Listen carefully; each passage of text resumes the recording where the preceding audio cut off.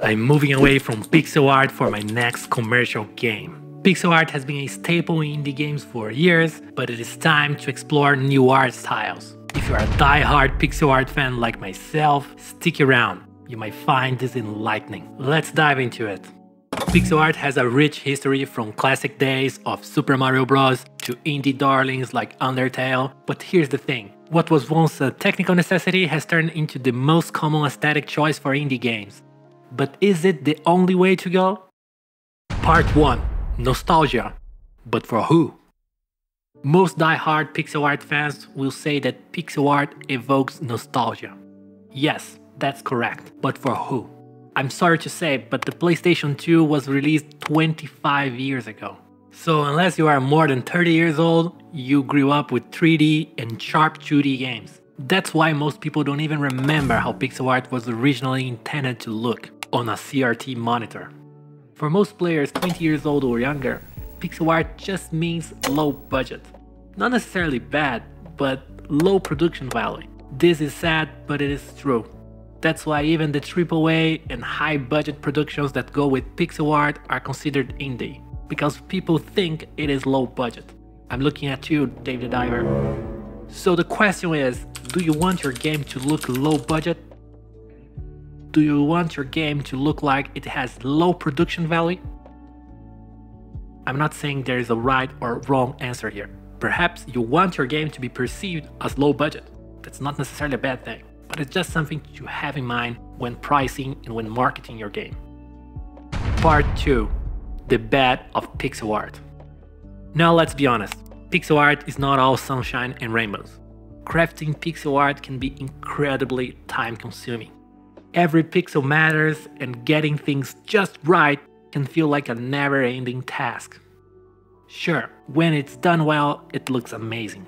But as a solo dev or a small team, the hours you spend can feel disproportionate. In case you're interested, I made a whole video about techniques for improving and producing pixel art more effectively. The techniques I teach can help, but they still require a significant amount of effort. Then we have animation. With other 2D styles, you have many techniques that make animation less labor-intensive. With pixel art, animation is a nightmare, and it can be impossible to scale for a small team or for a solo dev. Picture this: 10 characters, 8 directions, 4 animations. You have 1,600 frames. If you take 1 hour to draw a frame from start to finish, this can easily be a whole year of full-time work. Now imagine you want an alternative attack animation. Why are we still here? This is crazy. This is crazy. No wonder why Secrets of Grindia took 13 years to be made. Secrets of Grindia is an old-school action RPG developed by 2 folks. Another example of how long it can take is Adam C. Yunis here on YouTube. Adam has been working on his game called Insignia for more than 7 years now. And from what I could grasp, there is still a long way to go with art assets.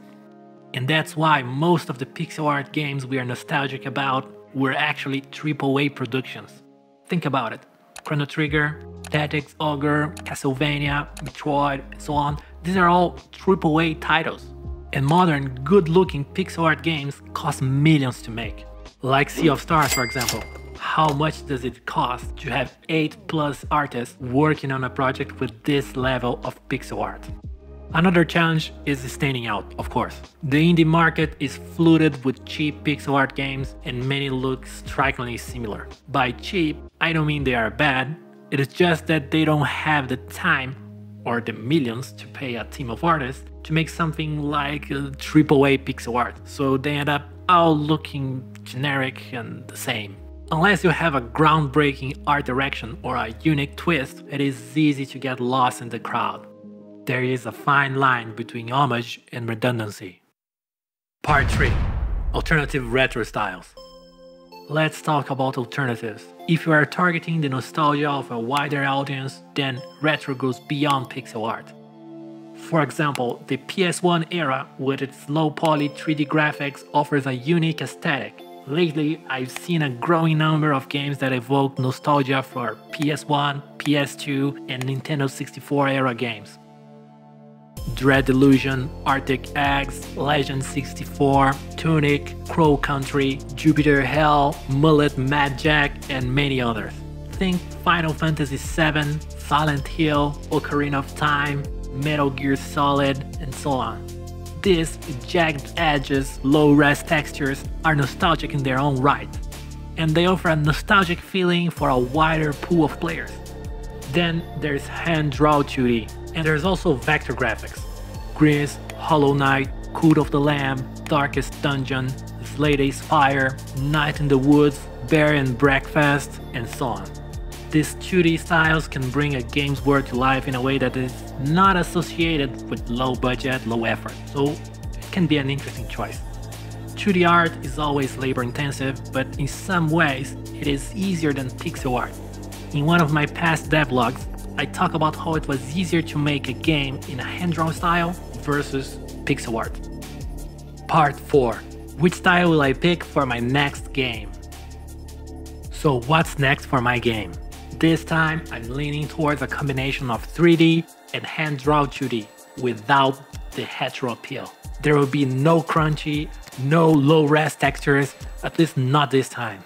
And my reasoning is this allows me for creative freedom while still keeping production manageable in terms of cost and time.